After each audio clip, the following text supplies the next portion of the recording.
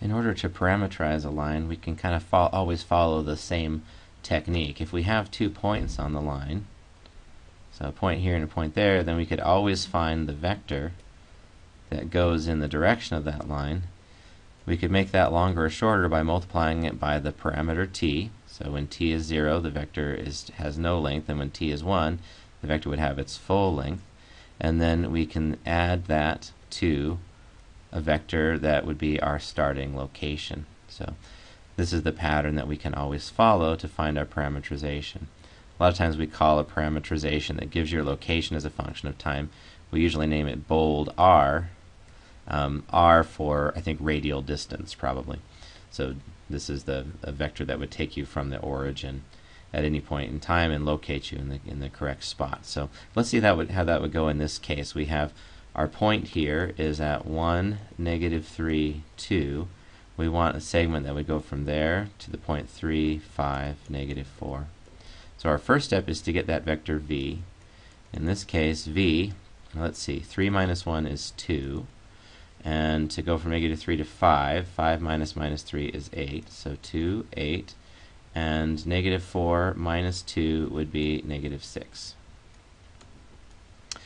Okay, so there's a vector. That's the vector that would carry you from the starting point to the ending point in one step.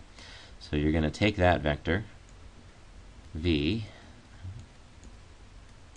and multiply it by t, and then glue it to your starting point, which is 1, -3, and 2. So we get our parametrization here. Our location as a function of time is this. I'm just going to distribute that scalar t, so 2t, 8t, and -6t, plus 1, -3, 2, and combine those. We get, let's see, 2t plus 1, and 8t minus 3, and -6t plus 2. So we parameterize that. Now, we would want to put bounds on t. Let's have t start at 0 and end at 1. So if we plug in 0 here, we're at the point 1, -3, 2. If we plug in 1, 2 times 1 is 2, plus 1 is 3. 8 minus 3 is 5, and -6 plus 2 is -4. So we're at the ending point. If I let t go further back beyond 0, I'm just going to end up in places on the line back behind where I wanted to start.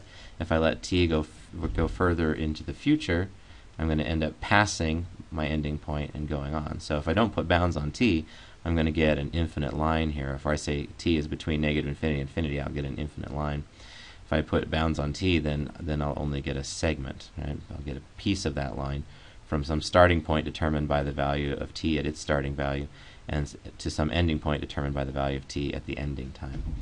So we could say individually then, your x-coordinate as a function of t is 2t plus 1. Your y-coordinate, that's looking at this vector, that's 8t minus 3, and your z-coordinate is -6t plus 2, t between 0 and 1. We've got our parametric equations.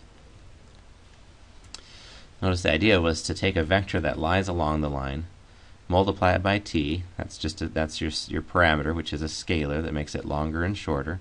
So that just makes a vector that's longer or shorter in the direction you want to go, and then you just push it out to make sure that it goes through your starting point, which we're calling r0.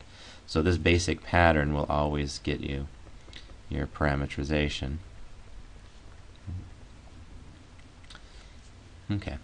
You really could use any vector as long as it lies along the line, and any point on the segment. It would just affect what the bounds of t would have to be. So this is just one way to do it.